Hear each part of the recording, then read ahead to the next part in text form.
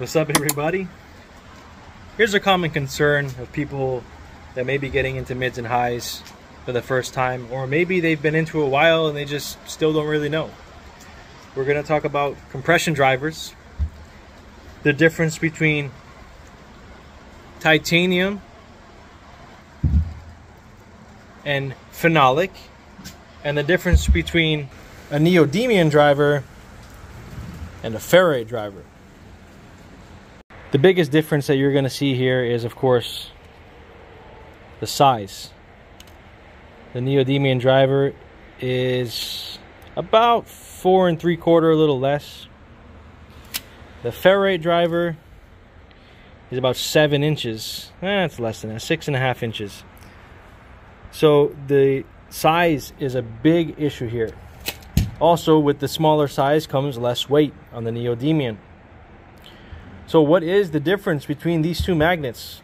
Well, first of all, neodymium magnets are much stronger than ferrite. This is why you're able to have the same driver. For example, this one here is a D3220 Ti and the D3220 Ti.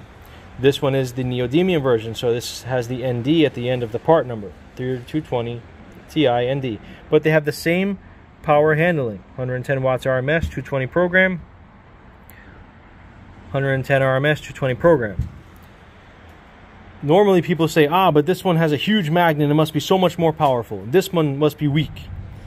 But the difference is that even though this one is smaller, it is just as powerful as this ferrite magnet of a larger size. So the size is one thing, is different. The strength is another. The Neo is stronger. You know, for this size, it's the same strength as this. So I'm not saying that this driver is stronger than this. The actual material itself is stronger than ferrite. So that's one of the biggest difference is the size. The weight, of course, but the price. This thing here is about $110, and this one is $160, somewhere around there. You want to use this if you have the space for it. And I will show you how it's easy to install this one versus this one.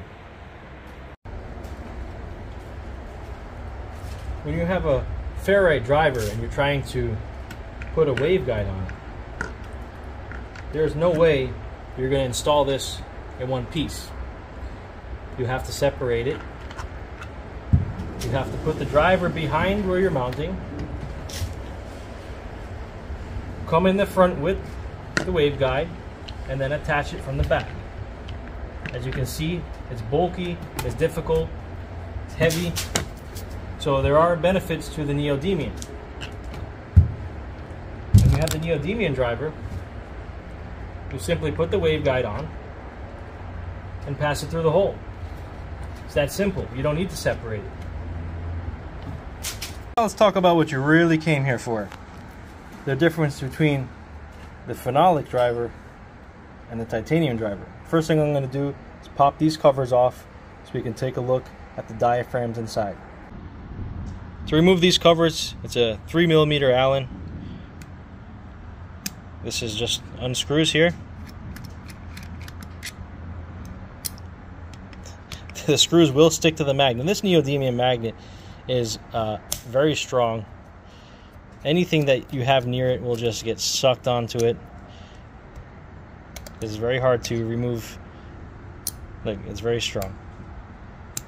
Be careful you don't put them too close to one another, because they will be difficult to separate. The first thing you're going to notice is the difference in color.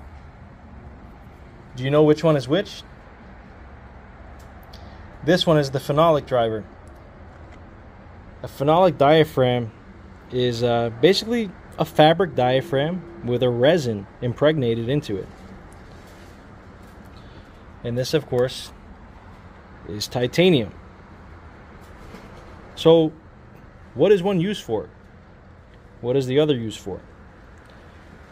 The titanium is used more for higher frequencies. This driver here, you can run from about 1,000 hertz up to 16,000 hertz. You can use this without a tweeter. The Phenolic, you can run down depending on power you're putting on this driver. You're putting the full power, you want to run this 800, 750, 900, depending on the power. And you run this, depending on what else you're using in your system, you can run it up to 6,000 hertz, 7,000 hertz, where a tweeter would come in.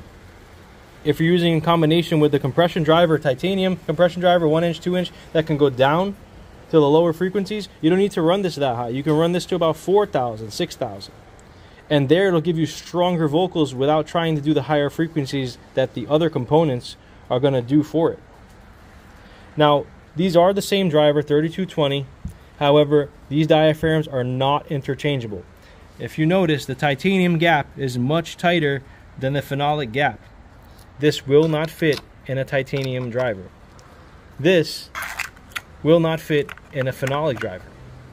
So if you have one, you're trying to switch over, you're just going to need to get another one because it will not fit. So it's very simple to change the diaphragm in these. It just drops in, comes out, and drops in. Just line up the marks here and put the cover on.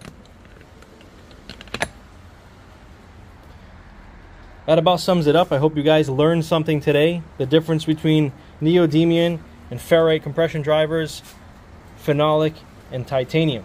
If you have any other questions about these, just let me know in the comments. And be sure to subscribe to the channel. Thank you.